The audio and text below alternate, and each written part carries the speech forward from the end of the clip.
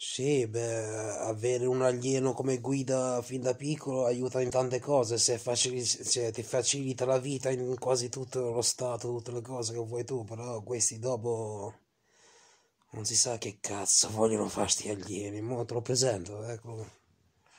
Cose a livello di lore della razza Yautja, creando non pochi problemi di continuità e di coerenza in generale, soprattutto quando la Fox, per mere ragioni economiche, ha avuto la brillante idea di unire il franchise Predator a quello di Alien, creando un paio di spin-off a parte. In questo video Non cercherò lo so se moltissime conviene nuove avercelo questo qua, informazioni questo è sul lore pericoloso, riguardo bro, i questo Predator, è troppo senza pericoloso. tralasciare la loro cultura e il È background pericoloso. narrativo. Cioè, a tenere Incitando testa a inoltre questo sui devi essere vincoli forte, se culturali no come questo qua ti protagonisti supera, assoluti, frate. mettendo quindi da parte i Devi stare al passo, crossover di devi stare. dubbio gusto e di ancor più difficile spiegazione.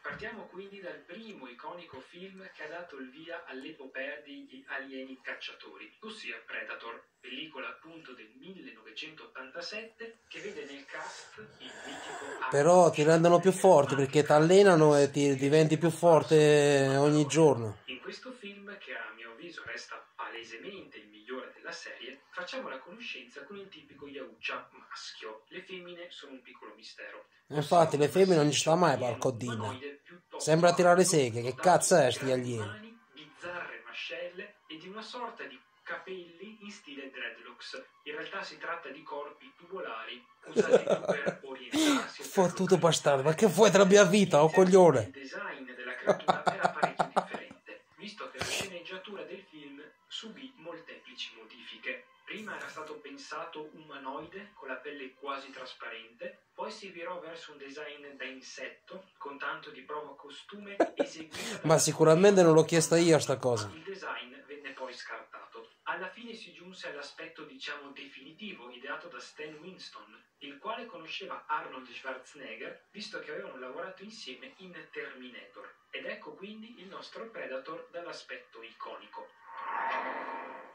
Mio Dio, sei un mostro schifoso. Lo so, porca. Nell'intro della serie ci viene mostrata l'attività preferita di questi spietati alieni.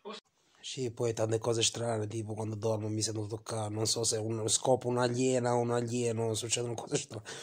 Mi succedono purtroppo, mi sento toccare, me ne vengo senza non si capisce un cazzo.